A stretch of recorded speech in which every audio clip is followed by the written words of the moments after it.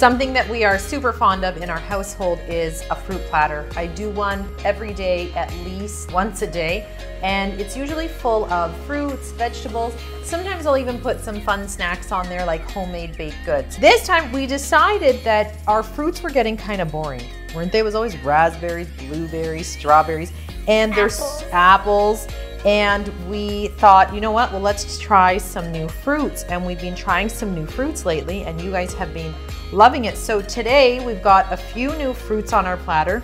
Today we have mangoes, pomegranates, more mangoes, guava, and then these are 2 types of exotic passion fruit. Good job. So let's try, I've never tried this one or this one, so let's try these 2. But we've tried this one. We've tried that one and we love it, right? Let's give it a shot. So this one, it looks like a fish brain, right? Does it look like fish brain? Very sour. Very sour. This one I like. I really like this one. I love this one. Yeah. Do you like it? It's good. Sour. Let's take a stab at this. You do it first. Okay, fine. I've never tried this one, but it looks good. Looks like a dried orange.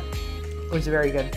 I just love that the texture. It's so different from, you know, North American grown foods that we're so used to, like strawberries, blueberries, blackberries, bananas. Sweet. Very sweet.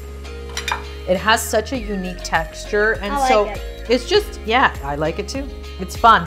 Let's slice up some guava. It's been a very long time since I've had some guava.